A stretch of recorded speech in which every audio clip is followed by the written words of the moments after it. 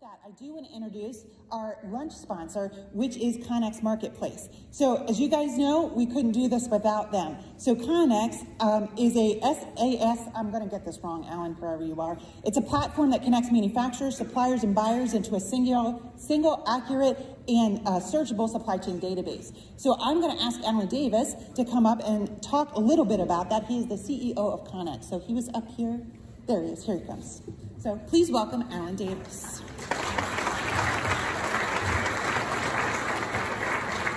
Thank you, Carrie. Thank you all for being here. Again, it's to echo Carrie's comments, it's great to have people back together again after some long disruption to our normal lives. So it's great also to be among many of you that I know, many friends here, and grateful for this opportunity. I just wanted to share 2 or 3 quick ideas with you. The first one is just to let you know a little bit about what we are doing and why that's important to MEPs. So the first thing is we started about 11 years ago to build a platform.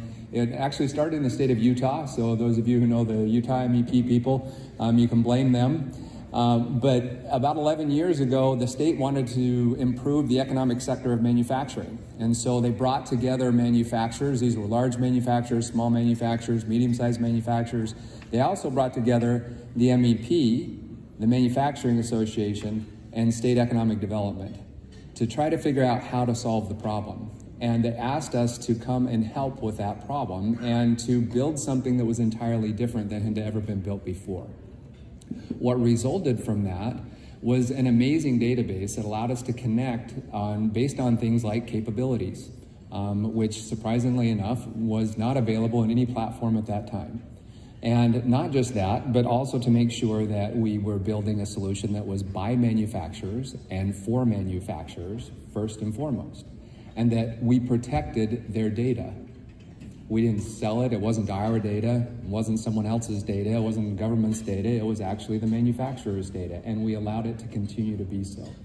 So after building that, one quick success from that, by the way, one of the first matches that was ever made in the platform was a $70 million contract that was awarded to a small manufacturer in the state of Utah. So tremendous success right out of the gate.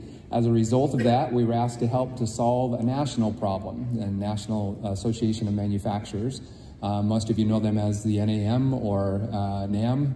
And so they asked us also to step in and help to build a national solution that was different. And we started that by talking to NIST MEP, to the NAM, to the SBA, to the DOD, to many others to find out what is it that we needed to do differently to make sure we had a platform that would work for our country. And we learned, and we had to build something that was, first off, allowed us to source local first, be able to keep the emphasis on the manufacturer, and make sure we had a solution that would actually solve supply chain challenges that we had across the nation. Now, this was long before the pandemic, so little did we know how badly we were going to need that solution just a few years later. I will just say one other thing about that, though, and I'm going to refer to my notes real quick because I want to make sure that I shared this. As we started working on that, we also deepened our relationship with the MEP network. We wanted to know how to, and the NAM actually were the ones to point this out to us. They said, you know, look, the MEP network actually has the most boots on the ground to reach manufacturers in our entire country. We need to work with them. We need to have better collaboration. And we need to figure out how to work together to solve the problems that we're facing. And so what resulted was also not just a platform built by and for manufacturers, but also largely built by and for MEPs. A way to identify gaps, a way to identify and track impacts, to be able to help MEPs expand and grow. And so what has resulted is an amazing platform now that is built by and for manufacturers, but also by and for our MEP partners. Along with the NAM. And that collaboration is actually incredibly important to us as a country.